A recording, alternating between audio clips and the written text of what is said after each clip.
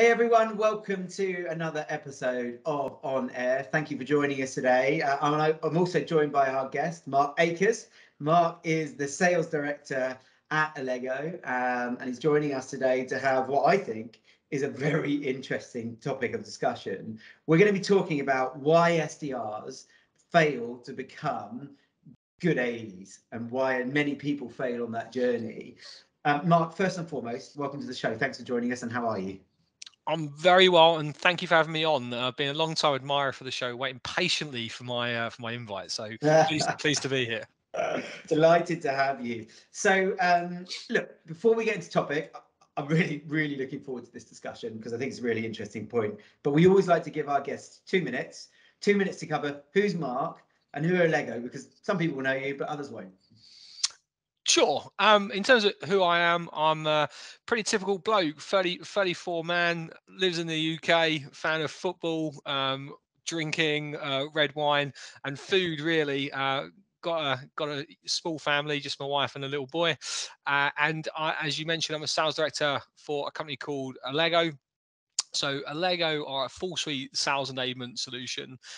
So modern sales enablement has changed a lot, and we bring free products to market that cover all aspects of sales enablement. I think I did that in about 60 seconds. There you go, nailed it. Give me a minute back. I appreciate it very much appreciated, particularly as this topic for me is a juicy one because it's very topical in terms of timing right now. And I see it a lot, and I'm sure you do too. So let's just refresh on that. So we're looking at why do high-performing SDRs, or let's just say performing SDRs, often, sometimes fail to become effective AEs. And it's something we see regularly. I want to just step back before we try and answer the question. Just understand your journey a little bit around that, because you've been through that journey and you've gone from SDR, AE, now in a sales director role. So you're a first-hand case study of that.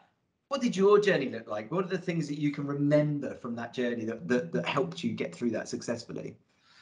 Yeah, so I think, although it might have been a slip of the tongue, I think the word when you said high performing SDRs then changes to SDR, I think that's a really important part of it, and Mm. we'll cover that. Yeah. But you're right. I've gone through the journey. I actually started in marketing, saw SDRs picking up the phone, basically calling up the leads that I generated from marketing campaigns, blogs, newsletters, whatever. And I thought I want a bit of that. So I become an SDR somewhat slowly. Actually, it was gradual. And actually, there's a key there that I'm going to bring up. But it was gradual. So when I was in marketing, my boss, who funny enough is my boss now, but a different company, he said to me, "Why don't you try being in sales? I think you'd be really good at it." And I always got the same answer. It was like, when I said, "Well, why do you think that?" It was, I think you've got the gift of the gab, was so to speak. And it used to frustrate me that, because I thought, well, that's not a skill, that's not a reason to move careers. So he set me a challenge to create an event. I did a few events called Tests and the City, play on the TV show. I worked for an online assessment company, and what I did is I marketed an event, but I sold tickets to it. And I was absolutely buzzing. The first event, I made something like £1,500 in commission in terms of ticket sales. I remember going home, telling my nan and granddad, I'm taking you out for dinner tonight. They're like, no way, you can't afford that. And I'm like, no, trust me, I can. Guess what's happened today? They couldn't believe it. Very humble background, lorry driver, my granddad was, and my nan worked in Sainsbury's, so very humble background. They couldn't believe what I was telling them. They let me pay the bill, so took me out for dinner. And then I sort of just woke up very quickly after that, and realized that more and more of my time was being spent as an SDR chasing the commission checks, which I was a big fan of, and of course still am. And yes, I was an SDR for about 2.5 years. I was okay with that. I really enjoyed that role. I had a great boss at the time who worked really closely with me. I made a lot of mistakes, some really funny ones, some really toe curling ones, but I made a lot of mistakes. I learned from them. I enjoyed, as an SDR, cold calling more than anything else, and that's never really changed. And then the opportunity come to be an AE, but about a year in, I realized I wasn't at the right company. I wasn't growing. I wasn't learning. Time to go and get what I thought would be a harder sales job. And within 2 days of working at this next company, I realized I might have made a mistake. Like, this is a proper sales job, big Yeah. expectations, big targets. I'm not being mollycoddled or looked after. And again, I wasn't successful at this company. I was there for about a year. I didn't hit the targets that were expected of me. I had success, but it wasn't the success that they would want from me. And they were very sort of cutthroat about it. And it got to a stage where we sort of just, I decided really to walk before I felt like what was being pushed. And that's because good opportunities come my way. I started interviewing for other places. I remember I got offered like five jobs, and I remember sort of really being a little bit smug, saying, "Look, I've got 5 opportunities here. I don't feel like I'm valued here. I don't feel like you're giving me the support that I need." And I left. And then I've always been in a quota carrying role since, but with management responsibilities, and that's where I find myself today. I've still got a quota, but I look after a team of AEs and SDRs, and that's my journey. Love that. Love that. Do you know what I've picked out of that? It's interesting. Some of the best performers I've worked with, both in sales and also in other fields, whether that be sport or whatever it might be, in different walks of life, have been people that have failed. They've definitely failed. They've clearly failed at some point in their journey, and they've not had it smooth and not had it easy. And it's been a driver for them to get to the next level. They've been able to navigate that. It's created resilience. And I love the fact that you went and tried to do it in an organisation, didn't get it right. When you had to go and do that to get to the next level. And I think that failure sometimes can be the starting point. And I think going into our topic, one of the first things I want to put on the table to explore is around the fact that nowadays SDRs are getting promoted to AE in 9 months sometimes. They haven't got time to fail properly. They haven't got time to work out what works and what doesn't work. And so is there an argument there that there isn't the resilience, there isn't the substance behind them to get them through that next big step? Absolutely, and I think what you're talking about is a problem, and it's one that I've faced as a manager. With people asking me for that promotion, and me thinking, "You've been here, 2 minutes. I did this job for sort of 2.5 years. Yeah. What's the rush?" And then, people have said to me, like, my manager's gone, "The world's changed. It's moved on. If we're not going to do it, someone else is going to do it." And here's the thing: when you've got good SDRs, particularly ones that are creating personal brands, they get people sliding into their DMs all the time, and they make big promises, and this is a real problem in sales, actually. And I think not just SDRs, anyone should listen to what I'm about to say, because I'm really passionate about this problem. Is recruitment's tough, and what organizations do is they try and poach the best talent, because here's the thing: anyone looking for a job are unlikely to be top performers, because top performers are well rewarded, well looked after, and they stay where they are. So those interviewing, you're always naturally skeptical as why your company letting you go. Yeah. So what big companies are doing is they'll go to what they perceive to be top talent, normally those that create brands on LinkedIn. They will offer them like eye-watering packages, and it's not just the money, it's the perks, it's the promises, it's the career progression plan. But what they're doing is they're competing in a really competitive market, and they know, let's say they've got an aggressive growth strategy to meet the investment round they just had. They might know they need to hire 50 people. Well, that's really tough. So what they'll do is they'll reach out to a couple of hundred people, try and get as many people through that funnel as possible, knowing that it's okay, because we're not going to pay them this full package, because a lot of you aren't going to work out. And this has happened to, I'll talk about one friend in particular. They were on, like, what I would say was a reasonable salary 5 years ago. Someone come in, doubled it. And it was things as well, like 1 year's maternity policy, like full pay. It was like this sort of X amount commission can be promised on target earnings. I remember saying to my friend, like, just be careful, because you actually only get paid that if you stay the full year, and you Yeah. actually only get that maternity leave if you're there for X number of years and have a child. 6 months in, cutthroat, gone. And actually, she only earned half of that. And the problem was that become like the benchmark in their minds of, well, I need to go and get a job that offers that again. And they're not about. Do you know what? A colleague of mine calls that salary hostage. Hmm. You become a salary hostage, because for the rest of your career, you're comparing against that. Or if you do want to go somewhere else, you're paid so much over the odds that nobody else can compete with that. And I think you're right. It creates a very false environment. And I think as SDRs, and we get a lot of individual contributors and SDRs listening to this, take heed of that advice, that it's not all about the basic package today. It's your career in sales is long.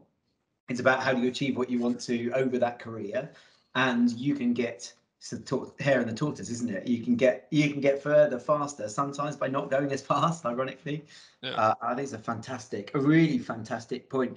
And what we're seeing is a shift in the market where people are being promised things that can't be delivered on. And surely, as an individual contributor looking after your own career, you've got to take some responsibility for what due diligence you do on that. Yeah. Yeah, of course you have. I mean, at the end of the day, being in sales, right? People will often, from outside sales perspective, will look at the commission. But what I'll always say back is, well, one, that is that is a reward for doing your job, but it's factored into your on-target earnings. Here's the thing: you don't get paid pension on your commission. You still get taxed on it, and it's not guaranteed. Whereas other roles will get a higher basic, which is all towards their pension as well, and it's a lot safer. There was a funny video on LinkedIn the other day of other departments were treated like sales reps, and it was so funny. Like, in the sense of, try and get a deadline out of a development team. you know don't want to do it. Try and get ROI numbers out of marketing. It's difficult. So many different factors. But with a sales rep, it is, no matter how talented you are, no matter what you're doing to the business. And I've seen people with unbelievable, like, personal brands let go. You are held to a number. You hit that number and you're all good, and it resets every month, every quarter, every year. Or you're not, and you're gone, and you're only as good as your last quarter. It's tough. It's a tough gig. It is. And remember, there's a good point here around, let's say you're on 30 grand a year as an SDR basic, you've got some OT on top of that, you're 21, 22 years old, I think you're doing reasonably well considering the stage of your career, albeit I think you and I are similar in that we're in our 30s. Very hard not to go, well, we used to do this, we had to do this for 4 years. We have to be careful not to do that. Times do change. But I think the point here is that you kind of need a certain level of skill set to get to the next level and to do it well. This isn't about a race. And if you go from 30 grand, somebody comes in and offers you 50 for an SDR role, guess what? You've also got to deliver more. It's not just about getting the pay package. Oh, good, I'll get paid to do the same job. No. Because if you've got to multiply that 20 grand extra plus the on cost by what you need to bring in, so all of a sudden your measurement of success is a lot higher. Your benchmark of what you have to deliver is a lot higher. And you've got to question, can I do that? Can I genuinely improve my output by that much? Am I worth that? Because if I'm not, surely I'm better to just gradually get there over another year or do an extra 6 months, whatever it needs to get myself ready, than I'm to go in and fail. And now guess what? I've got a failed role on my CV. You're absolutely spot on, because going back to that inflated salaries, inflated role, that competition, 6 months in, the investors will be saying, cut the fat. If they're not delivering what we expect of a 50k salary, cut the fat. And like you say, you've got a foul role on your CV, you've got to start again, and then really you just take that big step back. So there's a lot to consider, and there's lots of companies out there that make big promises. Yeah, it's really interesting. I think this is where this kind of individual and company responsibility both come into play, don't they? That you have to take responsibility for your career. You have to take responsibility for making smart decisions. But as companies, we also have to be responsible. It's very easy to get pulled. It's a 23-year-old, SDR, get pulled to a flashing light of an extra 20 grand a year. I get it, totally get it. And as companies, we've got to make sure that we're creating a sustainable environment within sales, because otherwise people will leave it. Otherwise, people will get out the career, go to other places, and then we're all in trouble, and it makes it even harder.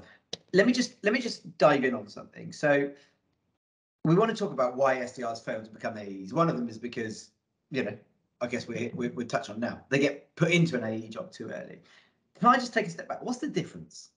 In your view, what's the difference between a really shit hot SDR and an AE? Like, what's the difference in the day-to-day, in the skill set, in the traits to make you successul? You said to keep this to under half an hour. that might be difficult. Look, here's the thing. First of all, right, we're saying the same thing. What's the difference between a really good SDR being back to AE? Here's a newsflash, right? Most people that are chasing that promotion are chasing a promotion. They're not actually focused on being top performing SDR. And I remember, like, I would almost be embarrassed if I wasn't performing well in my role and hitting targets to be chasing a promotion. It kind of feels like, what you're doing. Like you've got to focus on job number one. If you're a top performer there, cream always rises. Opportunities always come to those that are being successful.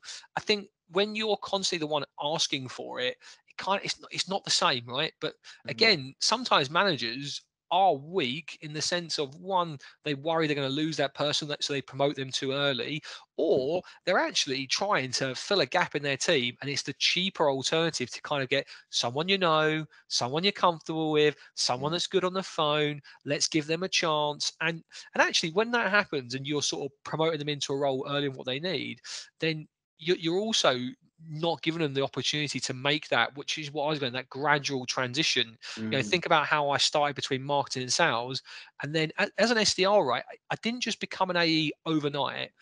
The agreement I actually had was every fifth meeting was mine, because my target was 4 for the week. So I booked 4 for the week, and then, Christ, I was motivated to get that 5th meeting. That was my meeting, right? And it was a gradual switch. And because I knew that was coming, and that's what I wanted to do, I'd done loads of other things that were going to help me when I made that jump. But here's the thing: the organisation didn't meet me there, and that's why I left. So, slightly going down 2 different talk tracks here. Let's focus on one. From an organization's point of view, you can promote too early and you can make it an instant switch.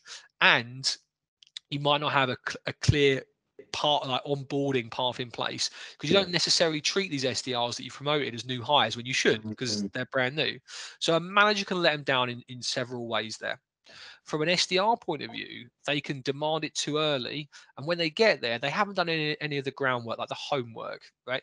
And I'm not sitting here saying I'm best practice, but I can just only share with you what I did, and that was that gradual piece. Every fifth meeting was mine. I studied the people I sat opposite. So, one bloke in particular, Pete Marshall, he never knew at the time, but every time he was on the phone, sort of, one headphone of mine come off, and I was just listening to his conversation, albeit one side of the conversation. But I remember like there was lunch times where he didn't want me to go on lunch with him, but I wanted to go on lunch because I wanted to bug him. I wanted to ask about that call he's had, what happened, how did you deal with that situation. But it wasn't just calls either. It was in pipeline reviews, in forecasting. I wanted to see, and I wanted the justification. And I know sometimes it would have been like, who are you to be asking these questions? But I'd be like, so why are you forecasting that? Why do you think that's going to close? What are the risks here? But so I studied the people around me. Now that's more difficult in a virtual world. Look at me. I'm in my spare bedroom. I don't have the sales floor anymore. I really do worry about SDRs that don't have a sales floor at all ever. I'm all embracing the remote working. I know. I think you and I probably have slightly different views there. Sure. I feel like it's for some people, it's not for everyone. I certainly wouldn't do it all the time, right?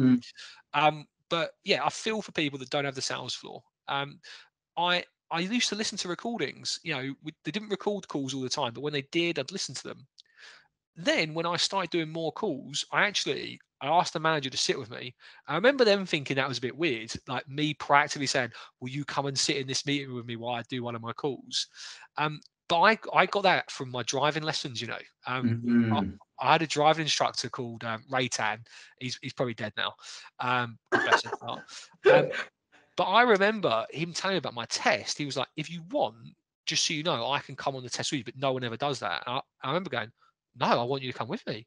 He's like, "You sure?" I was like, "Yes, I'm sure." Like, if I fail, Ray, I want you to be there, not to get secondhand information off me. And I remember, like, the day of the test, the instructor took me out, and Ray sort of did his, like, this little whistle noise to say, "Don't forget about me." I turned around and went, "Oh, can my instructor come?" And they had a problem with it. They were like, "Why do you want him there? Do you really want him there? Because he's whistled to you. So you sure you want him there?" And I was like, "No, I want him there." Anyway, Ray come with me on the first time. Ray come with me on the second time. Ray come with me on the third time. But what do you think our lessons were in between each test? It was, this is what you did wrong. Let's focus on that. And it was all his opinion rather than just, "Oh, I think I did this wrong. I think I did that wrong." I took from that. That's how you learn. So managers used to come with me, and then when I realized it wasn't scalable, I started to have more meetings. I started to record it, but I recorded it on my iPhone. And I would send them the recordings. It was a very manual, arduous way. But in our weekly one-to-ones, I'd sit and go, "Did you listen to that recording? What did you think of this? What did you think of that?" So, and then that aside, right? Like I genuinely, I studied sales, podcasts, books, webinars. LinkedIn wasn't what it was today. I wished I had it back then, where everyone's trying to share tips and tricks every day. Me too, guilty. But yeah, I did so much to make sure that when I become a full quota carrying sales rep, I've done as much of the homework myself to make that move as easy as possible.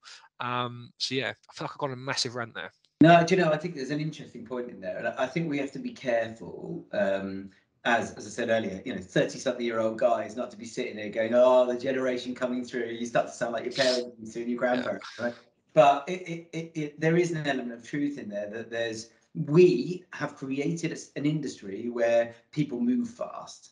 And what that does is it creates an expectation where people move fast with a generation who have got access to everything, who therefore can move fast. And it all feeds into this cocktail of actually there's a lot of pressure to move people. I don't know what the average tenure is saying. It depends on what report you read at the moment. It's sometimes I read it's 9 months, sometimes I read it's 18. But bottom line is SDRs don't average enroll for 2 years. Like they don't. That's just the reality. It's less than that by some way.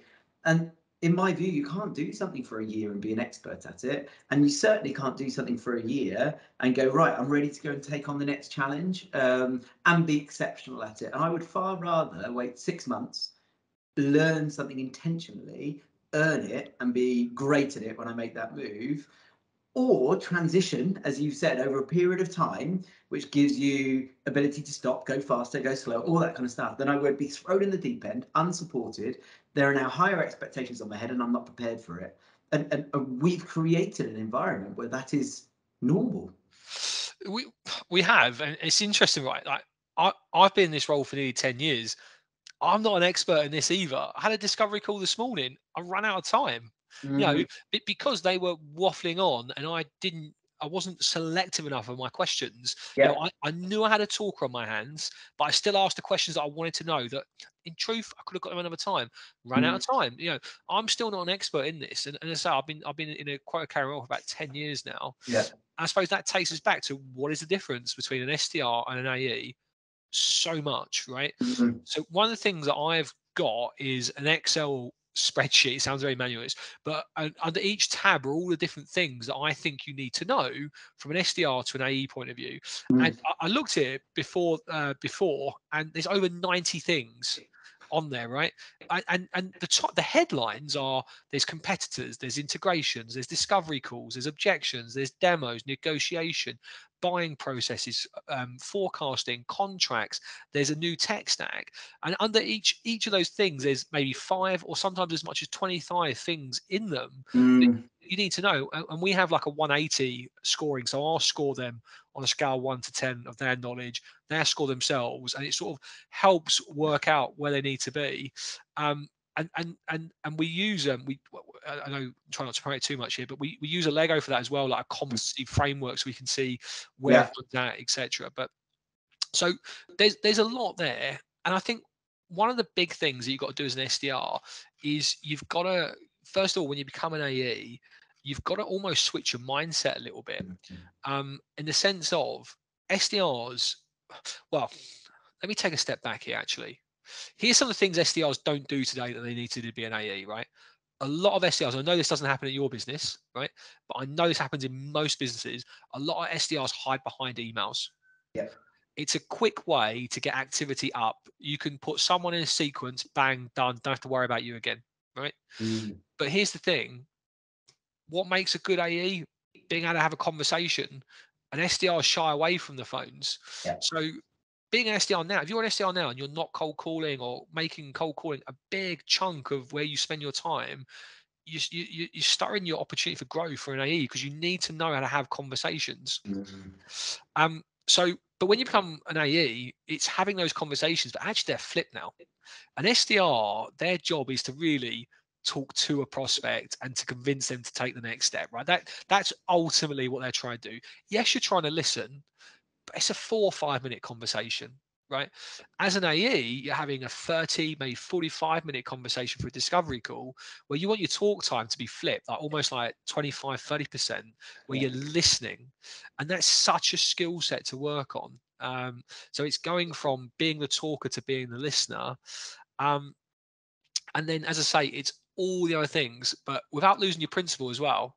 So many SDRs become AEs to avoid the grunt work. The grunt work being the hard cold calling. Yeah. And amount of SDRs I've known in my life that become AEs and they, air quote, forget how to prospect. And it's like, you did this, like, why can't you do it now? And it sort of becomes excuses, etc. The other thing is remaining positive. One of the things I loved about being an SDR is I could save my day at 4:59. One more cold call, book a meeting, and jobs are good. Green pen comes out on the board. I've had a successful day.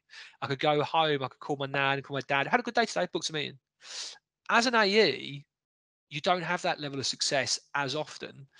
I'm not ashamed to admit this. At one point in my life, I went 5 months without closing a deal. Right. Then it was like a bus, right? 3 or 4 come along, but I went 5 months without closing a deal. And to remain positive in that period of time when you're measured solely against revenue is really hard. So there's that. You've got to keep your positive mindset when you become an AE. Keep your discipline for prospecting and pipeline generation. And you've got to learn 100 plus different things. And some are really complicated. Really good point. I wrote down that timing, patience, the difference between what I do now affects today and what I do now affects 3 months' time. If you've got a 3-month sales cycle, a lot of us have, particularly if it's from outbound, 2-3 month, fairly standard B2B, average sales cycle. You're going to be affecting today what bills next quarter a lot of the time. Completely different, much more mature mindset. And you've got to be patient. An SDR can get a result in 5 minutes, can be used to that. And the other point that sticks out is that thing about, being let go of the grunt work. I want to get rid of the grunt work. Actually, it's the grunt work that's getting you somewhere. It's the grunt work that's getting you better. Hiding behind emails, you're not getting better. You're not getting better at anything. You're not getting better at discovery calls. You're not getting better at reading prospects, building rapport. You're not getting better at learning how to spot objections, learning how to see opportunities. You're getting better at pressing buttons, and that ain't getting you anywhere. And I think it's both of those points really stand out for me. And I think as an organisation, and I'm going to keep coming back to this, we have to say no sometimes. And one of the most powerful things you can do is say no at the right time, whether it's to suppliers, to clients, to employees. Yet we're fighting against this balance of, geez, we're going to lose everybody. It's hard to keep hold of people. Everybody wants to be moving as quickly as possible. And I guess my question to you is, how do you manage that? What are the things in your mind? How do you say no to your team when they're not ready? And what are you doing to try and get them ready to go to that AE role? So what can you do? I think first of all, right, the number one reason sales reps leave beyond thinking they're going to get pushed, the number one reason after that is because they don't feel like they're developing. Yeah. Right. They move because they want to go somewhere else and learn. And that rings true to why I left my first role. I wanted to go somewhere else and to learn. So if you create an environment where that SDR genuinely believes, you know what, I'm learning here, I'm becoming a better person. When I say person, I mean sales professional, right? But equally, I'd argue the same. I think if you're a better sales professional, you're a better person because you can have better conversations, you listen more.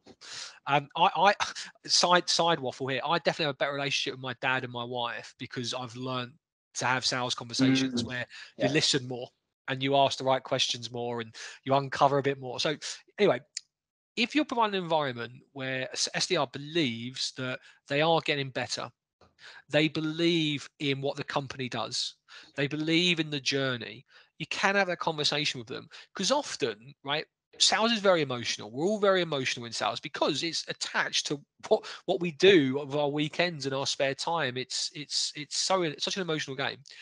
And sometimes when an SDR is banging down the door for the next thing, it's actually because they're having a tough time right now. And it's because they're frustrated with it. They're not getting the results they want. They feel like that they've run out of people to speak with, etc. And it's about reminding them that actually being an SDI is one of the most critical roles in a business. Maybe the most, I don't know, right? It's so critical though, because ultimately nothing happens until something's sold. Yeah. And nothing's sold unless a meeting's put on the board. So it's such a critical role. And genuinely, being an SDR, you are learning. When I was an SDR, I learned to make cold calls, right? And I learned how to mail merge. This is before the likes of the sequencing tools. I've got a funny story about that as well. Really Yeah. funny, but I haven't got time for it. But now, if you're an SDR at a company, and I'm going to say like us, because we coach every week, I'm not going to shy away from that. You learn how to write creative emails. You learn how to research prospects and people. You learn how to personalize. You learn how to make cold calls. You learn how to make video and get comfortable on camera. You learn how to send voice notes. You learn how to build up pain and ask great questions.